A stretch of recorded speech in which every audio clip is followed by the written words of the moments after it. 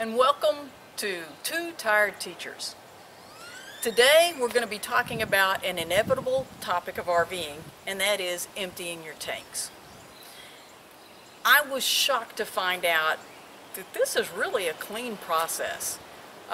It's just the thought of it that kind of gets a little bit disgusting.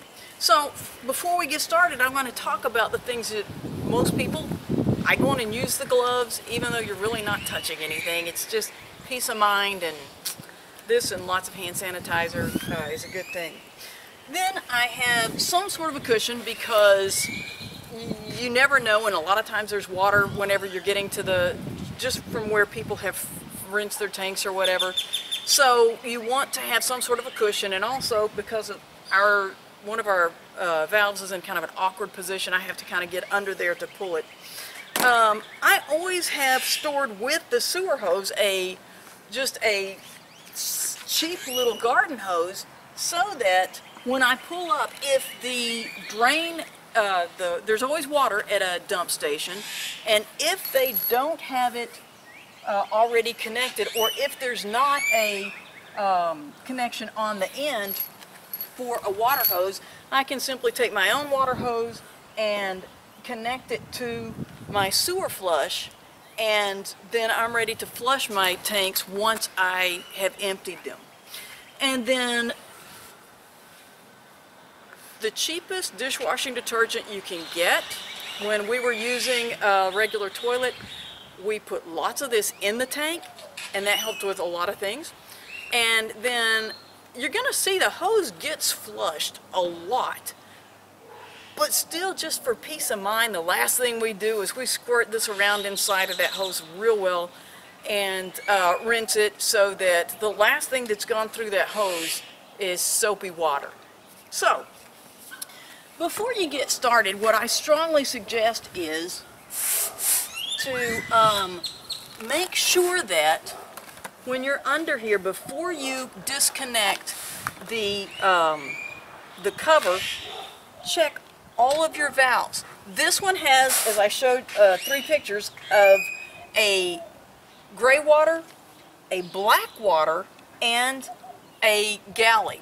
And so I always make sure that those are all the way in, because if it should happen that you're driving down the road and one of those jars loose a little bit, if you push those in, maximum you're going to have is maybe, what, 2 feet of something that you have to deal with when you take this plug off. Otherwise, you got a bad situation. Okay, so I will go on and don my gloves for you. And I want to show you that there's a cover over this. All of those valves are closed, which means that the water that has drained from the kitchen, which these should be pretty empty right now, we emptied them last time, the water that's come through the toilet area, and the black water, the water coming from the sink or showers, things like that. That's great. That's our gray water. Sorry, our gray water that comes from the shower, sinks, etc.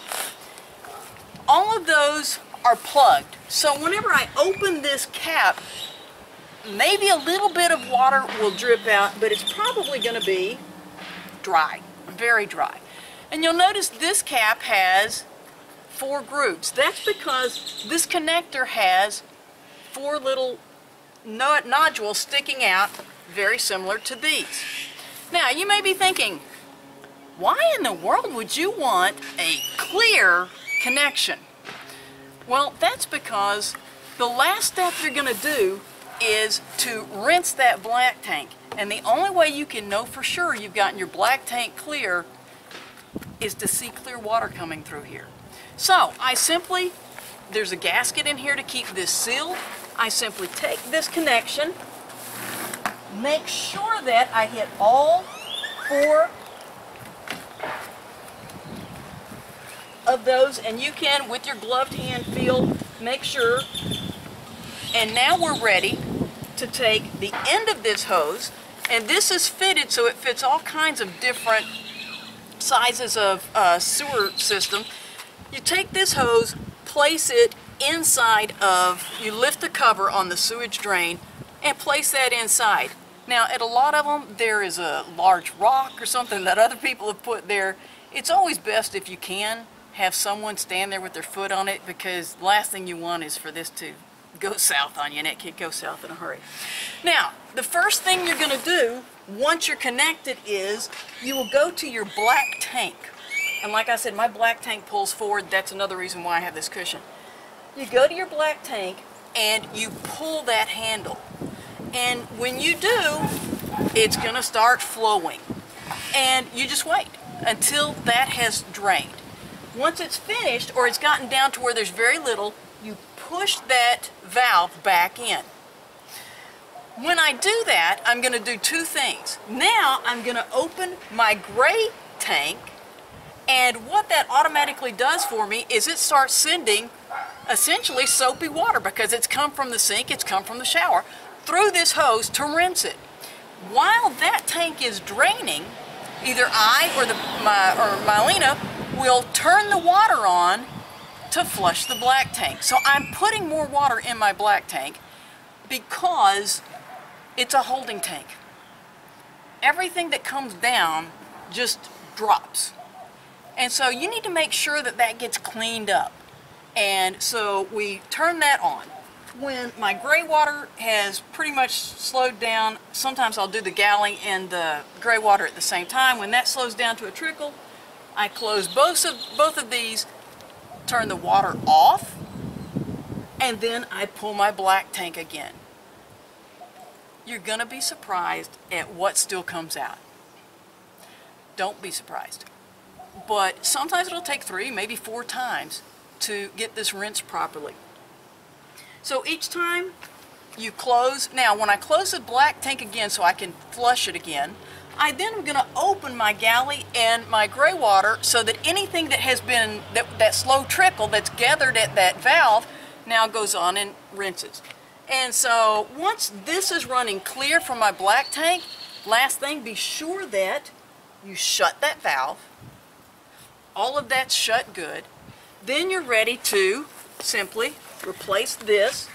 Take this off. Simply turn it. And the person that's there with you, if you have someone with you, if not, you can simply lay it on top of itself like that.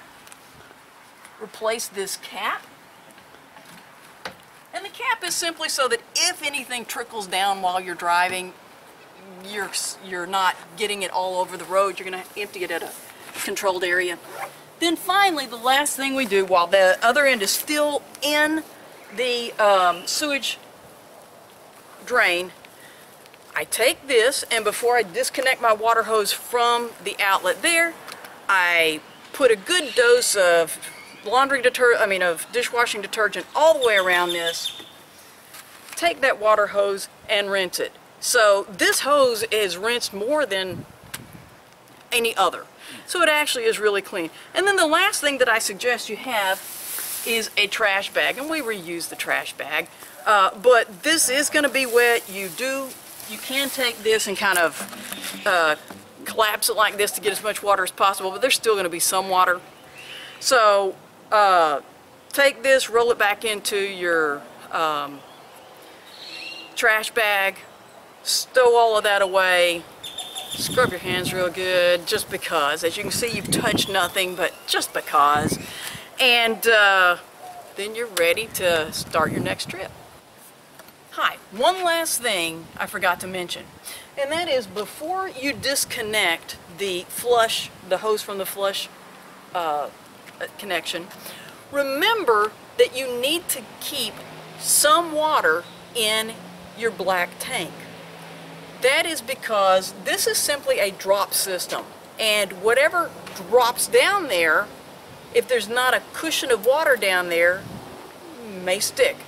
And as one person mentioned, you don't want pyramids, and you certainly don't. So we never had any problems whenever we just made sure that we kept a cushion of water in there. Again, thanks for watching Two Tired Teachers.